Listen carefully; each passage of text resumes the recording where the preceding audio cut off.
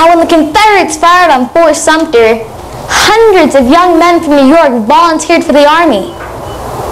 I, too, felt the same passions for our country, the Constitution, and the need to rid this land of the scourge of slavery.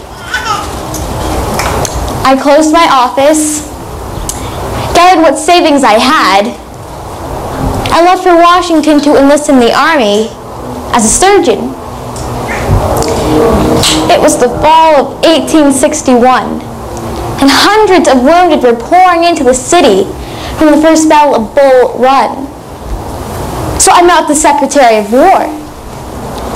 But Secretary Cameron told me that a woman cannot enter the Army.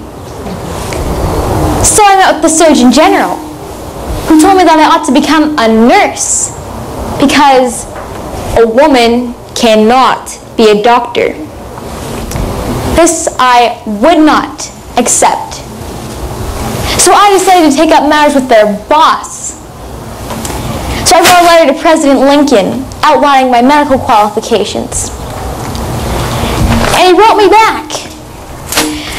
In his letter he said, "The medical department of the Army is an organized system in the hands of men supposed to be learned in that profession.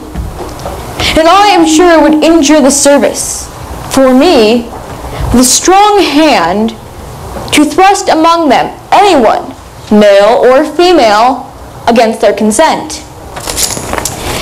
They would not accept my services, while hundreds of wounded were pouring into the city.